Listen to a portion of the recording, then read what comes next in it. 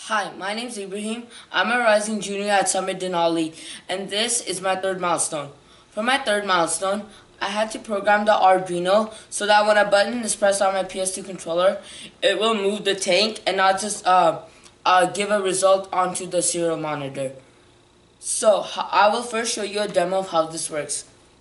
When X is pressed, it moves forward. Triangle is backwards. Square is left. Square is right, and then square is right, and then circle's left.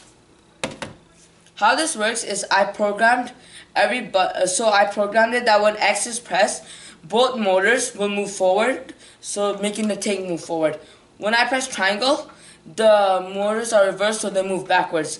And you can see when I press square, only the left motor is turning and the right motor stop. So that makes the tank move left.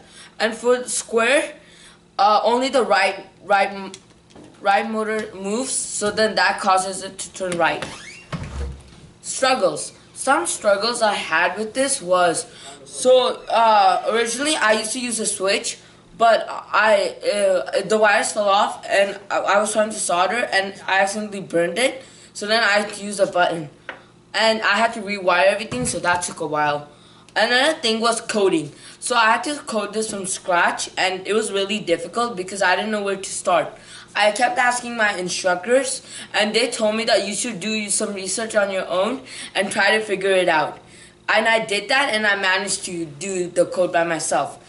I'm really happy that they forced me to research by myself because it taught me a lot, and I wrote the code by myself. Now it's like my own code and I understand everything.